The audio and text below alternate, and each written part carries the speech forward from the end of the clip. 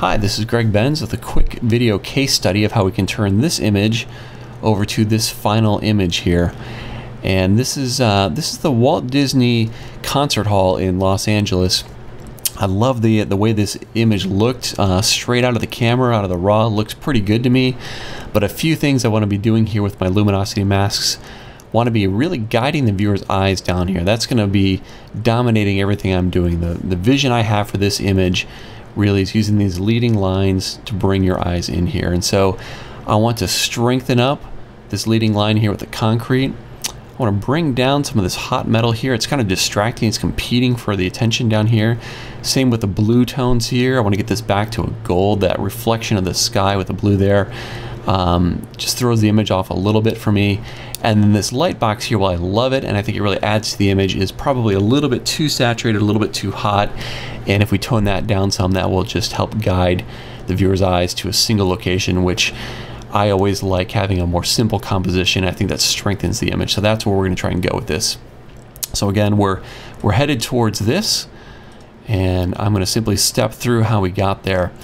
So we're not going to use the luminosity mask in this demo, but I'm just going to show you quickly how you can use my actions in Photoshop to create all the various different levels of masks here. For example, the lights mask getting progressively more selective, or the darks mask selective more to the shadows, etc. So we're not going to use those here. I'm just going to show you how I actually built the image, but just want to help you understand that's how I created these selections. So in my demo here, I'm just going to kind of walk stepwise through what I got. I'm going to get rid of my final adjustments here. That was just to show you the image. So the first thing I did is I wanted to get rid of this blue tone here. And to do that, I'm just going to simply paint with another color here. So we can use the eyedropper and just pick up a color. And you'll see it's been loaded. And I just paint as you see here. And this is the actual painted selection I had here. You can see this has all been painted here. I set this layer to hue. So I'm simply taking the color or the hue of this tone and applying it to the underlying image, which, as you can see here, knocks down that blue. And we could even paint a little bit more to see if that takes it a little bit further. I think I've probably taken it to about its limits, but that I think is a really nice first step to take that blue out of the image. So next, want to adjust the concrete here. I loaded up a Lights 1 mask, which is this mask here. And you can always see your masks by alt-clicking on them. That's the quick way to visualize what's being selected. And I applied a curves adjustment here, which you can see here is pretty steep curve to increase contrast. So I'm going to turn this on here, and you see it's applied to the entire image. And while it looks really good in the concrete down here, I actually don't like what it did up above. And so we can get rid of that by putting a mask on a group. So the curves layer is inside of a group, and we masked it. And I've got the mask off. That's why that red X there. When I turn it on, you'll see that it no longer impacts the top of the image. It's simply impacting the bottom of the image here. And this is what this mask looks like. So I blacked out these areas where I didn't want to apply this underlying curves mask. So that's my concrete adjustment. I did spill a little bit over to the sides here, but I liked how that looked, so I left it. So I'm going to go ahead and close this group. The next layer here, I've got a Lights 5 here, which is to select this area up above with this hot metal and darken it down. And you can see that it's very selective to the metal, and a few areas here that we're going to mask out. And I've got my curve, again, is a very steep curve to darken that down. And here you can see that adjustment somewhat subtle, but you can see here that this is getting a shade darker, which I think really helps keep this from being too distracting. But it is applying in other areas, such as this box here is getting a little too yellow.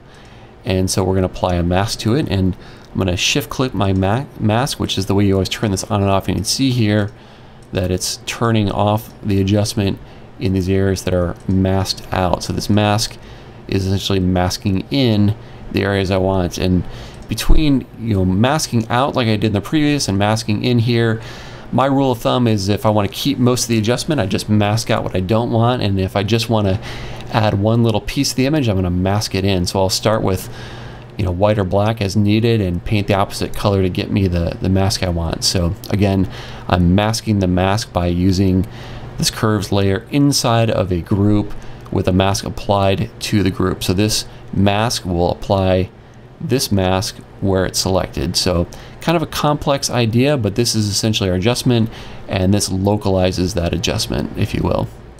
And then the next layer here, I want to desaturate this box, and this is obviously a brighter area.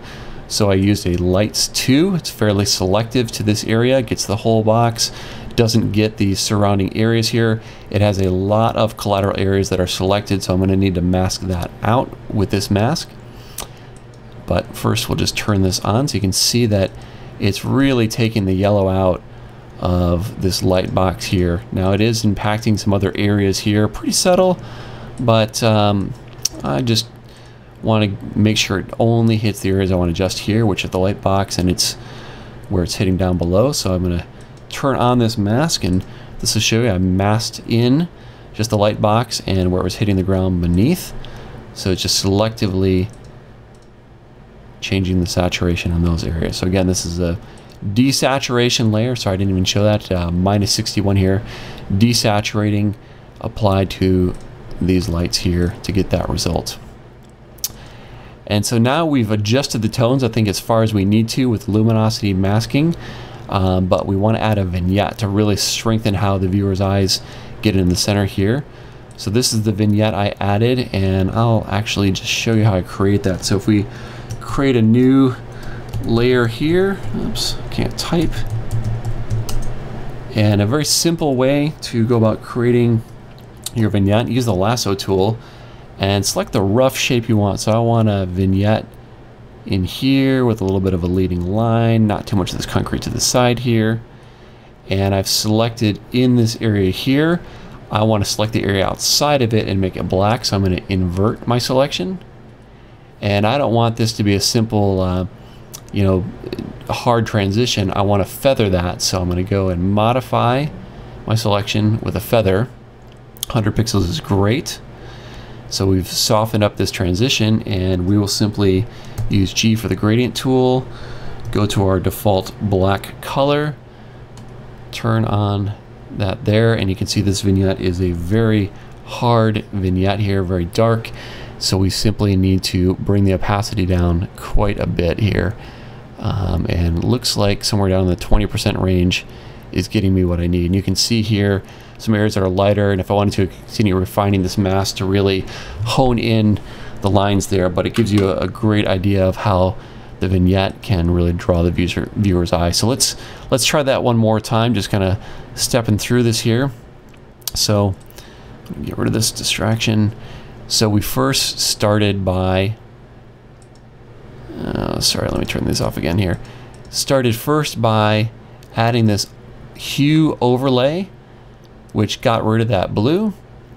Then we masked the concrete here using a lights 1 mask and grouped that mask to block out that adjustment in other areas. Then we applied a curves adjustment with a lights 5 mask to darken up above here and mask that into just this area. Then we wanted to desaturate, so we took a saturation layer, brought it down, use a lights 2 mask on that, and then masked that mask just to hit the areas we wanted to desaturate, and finished off with a vignette, which gives us this nice overall final result.